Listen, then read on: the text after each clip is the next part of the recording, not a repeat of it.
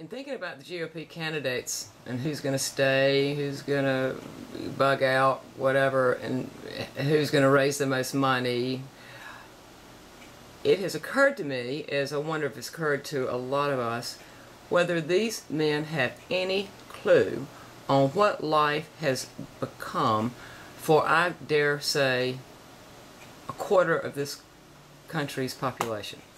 It has been horrendously, bone-crunchingly bad. Con artists, people have gotten cynical and mean. The charity factor is gone. People who would contribute to society, who were managers or people who worked hard all their lives or unemployed, they're not counted in the unemployment rolls because they've stopped looking. I mean, they're not on the rolls anymore because they've run out of benefits. It is an incredibly hard time. Obama, meanwhile, seems to be good at making people feel like he understands, and he's taken an opportunity to try to bring on socialism, which is, I don't believe, the answer.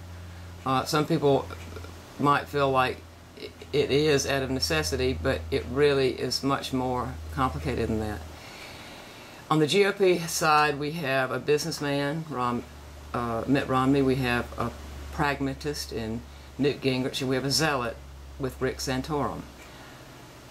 I have no doubt that Mitt Romney would do a good job business-wise. I've decided I don't care whether I like any of their personalities. There's something about each of them that appeals to me. There's something about each of them that turn me off. It doesn't matter.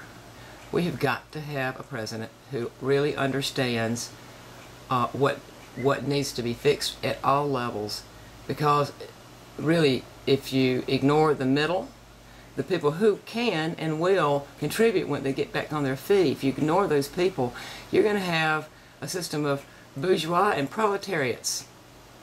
And that's what communism was built upon. So I am begging these men to really study hard. I'd like to hear who they'll pick for their cabinets. I'd like to also hear exactly how they would, what legislation they would propose. What do they like? What would they change specifically in what Obama has proposed?